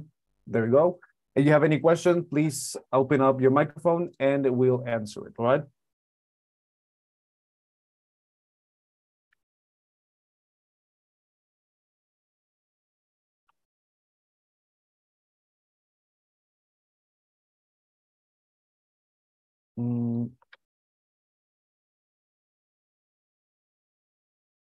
Let's see some questions. Well,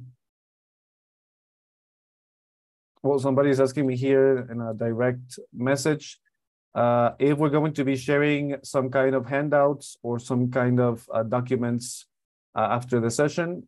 We're going to be sharing the script, correct, Kanwaljeet? I think you're muted. Yeah, we can share the script, no worries. It's just that we need to figure out how would it reach out to you. Probably those who subscribed for the session and those who showed up, we'll take your list and the email and we'll try and send it across to you on the mail itself. Perfect. So I want to know here, Jorge Gutierrez, Emmanuel Mascan, do you have any questions? Yemi, Iram?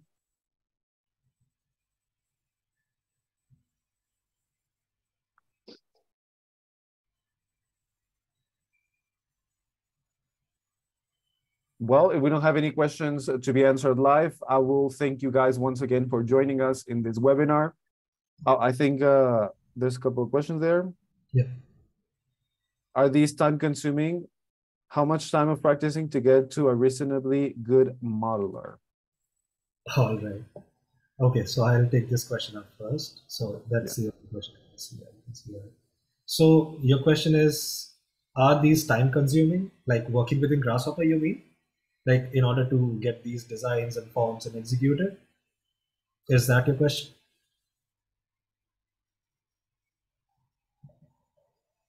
Yeah. So any new skill that you take, initially it takes quite some time because it's not the regular way. If you just look at how it has evolved, we started with just replicating the workflows of hand drafting and creating things from hand drafting to AutoCAD and then to 3D modeling within BIM. And also computational was developing, computational tools were developing parallelly. Yes, it takes certain efforts, but once you understand the basics and fundamentals, you can evolve into processes around it where you might want to deviate into specializations as what we provide in our master's computational design course as well, which in order to just create the form, it's doable taking a time. Let's say if you just invest a few hours every day, it can take, let's say, 4 to 5 months, and then you brush up on your skills, you get to know new concepts, and then you try and permutate and combine around it to explore stuff. But yeah, it does take time, and it also takes a lot of cognitive ability to think on those direction. Being able to copy something from YouTube and try and replicate it is easy because what you're doing is basically dropping component and connecting wire within Grasshopper. But once it comes to design something, you need to in depth understand what is happening, why it is happening, why am I doing. I tried my best explaining in this example, in this pavilion, on why am I doing, what am I doing, and how does it help. Yes, given that you don't know what is graphed, what is flattened, what is reparameterized XYZ, once you were aware of it, let's say, it would be easy to understand what is happening. Yeah. So if you brush up on those certain concepts, you would get to at least to creating the form. But to take it to the next level, you need certain more expertise of how actually these build forms are built to life and brought to realization. Perfect. Thank you, Kanwal, for that. So yeah, I think there's no more questions from the audience. I want to thank you guys once again for joining us and reminding you that you can check the recording of this webinar in the YouTube page of Oneistox. And of course, if you have any further questions, you can reach out to us in Instagram and LinkedIn. And also the experts here at Oneistox will be reaching out to you in case you have any questions to make sure that none of your queries go unanswered. All right. So thank you guys so much. I think we can take that last question, Ken's, in order to be assessed by the expert, correct? And there we go. So yeah, we're gonna be reaching out to you, Adam, with that question, all right? So thank you guys so much for watching, and we'll see each other in the next one, all right? Thank you, Kanwaljeet. Thank you. See you guys around. Bye. See you guys.